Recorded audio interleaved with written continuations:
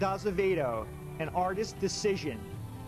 The most satisfying thing is that sense of achievement, that the feeling of fulfillment that you get from achieving clarity of vision, clarity of idea, you know, being able to manifest that conscious or unconscious image, to get as close to it as you can. You can never, I mean, I never really achieve it. I think maybe rarely in a lifetime do you ever achieve it, but you can come close several times. I think that's almost as good. Coming close to that, I think. The original concept, the mental concept you have, trying to put it out there, and hopefully having it affect other people, but that's not nearly as important ultimately as having you feel successful about it, that you've arrived somehow.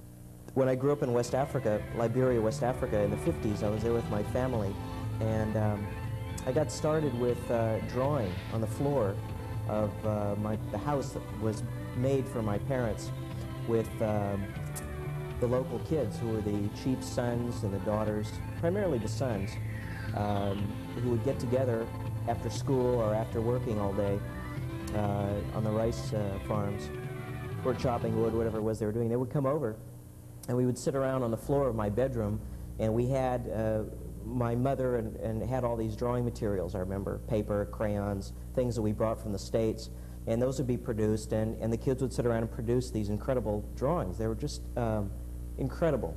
I don't know how else to describe them. They were beautifully colored, mythological figures, figures from their, you know, like ancestral spirits that they would draw. They would make drawings of these things.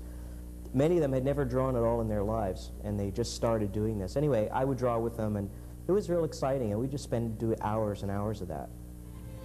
So I think that's probably how I actually got started doing it.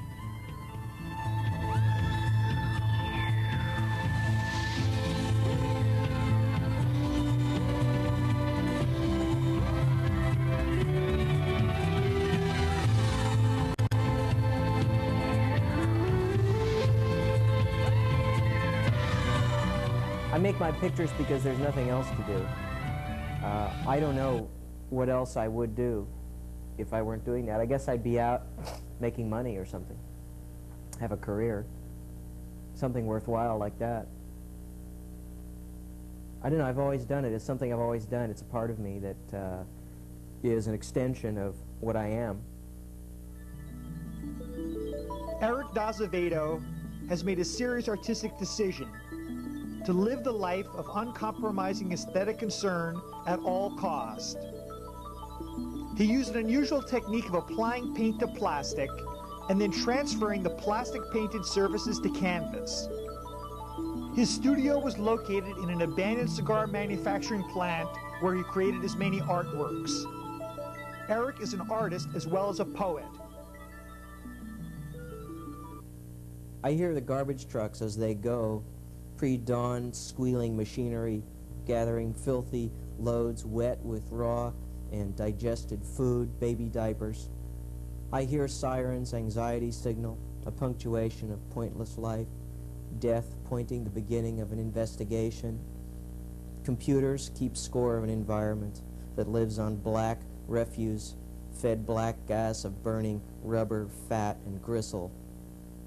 Tropical defoliation wants more cows, can feed Burger King's banks when no more oxygen exists, royally choke, gasp in marble bedrooms high and far from corporate headquarters. Fear spreads from penniless, poisoned neighborhoods to comfortable hills with trained dogs. Elaborate security systems when no one can get a last breath. Fumes and acid burn blind eyes of the couch potato on extinct furs. The soft billowing throat reacts. No sound will its tight cords make, scrotum clenched with fear.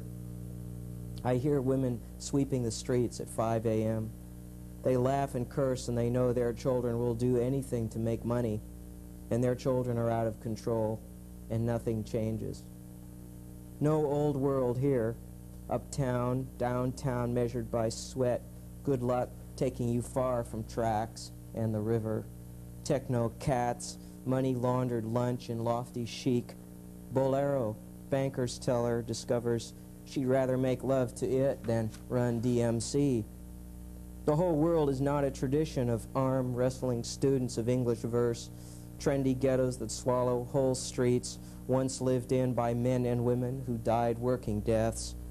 The whole world is a Mercedes within which you can call in a deal, a fuck, or a good meal, or just blow some serious badass box. The whole world moves in as it moves on, down any street, USA, the American way. Corporate takeover from the bottom up this time. Mr. Jones won't know till it's too late, all about making fools on someone's money.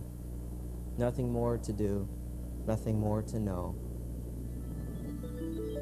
It's interesting because I had a sort of an academic rebellion when I came back to the States, in the sense that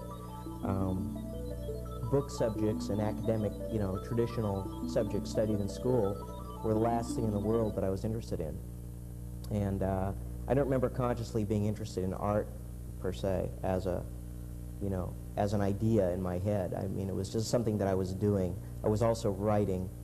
I think I started writing poetry, short stories, when I was a teenager. But I was always interested in other things, and sort of, I think I was very rebellious anyways, very angry, very rebellious.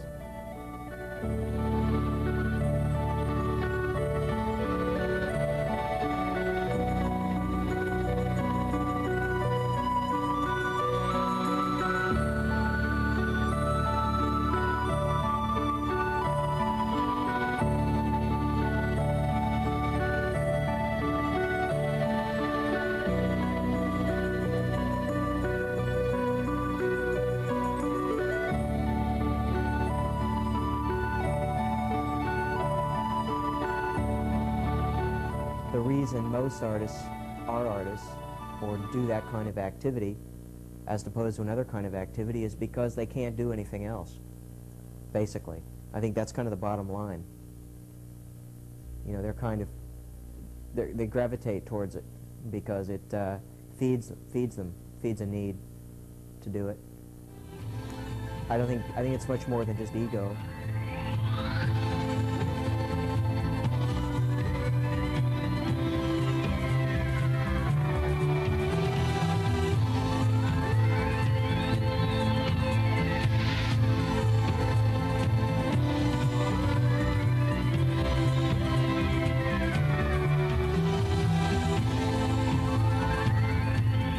I think that I think every artist would like to think that they are, in some small way, having an effect on, or breaking new ground in that sense.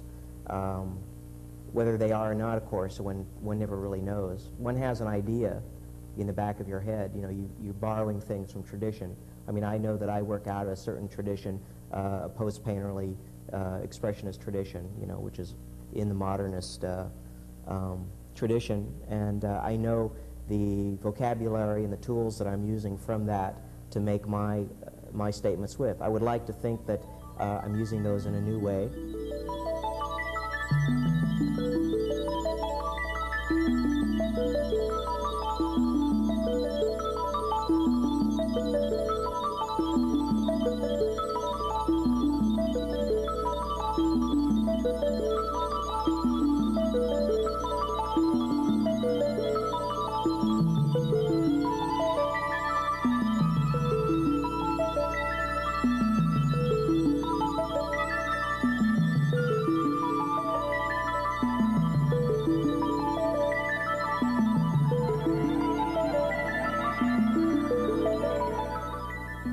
Starting to make money at it, but it's certainly not something you can count on as income at this point, at least.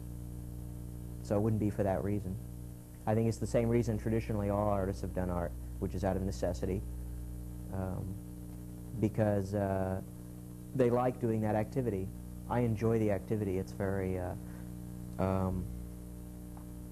appropriate to my feeling of well-being as a whole person. To achieve Erik's concept of being a whole person, it was necessary for him to exercise. He took me to the Norman Marx Gymnasium.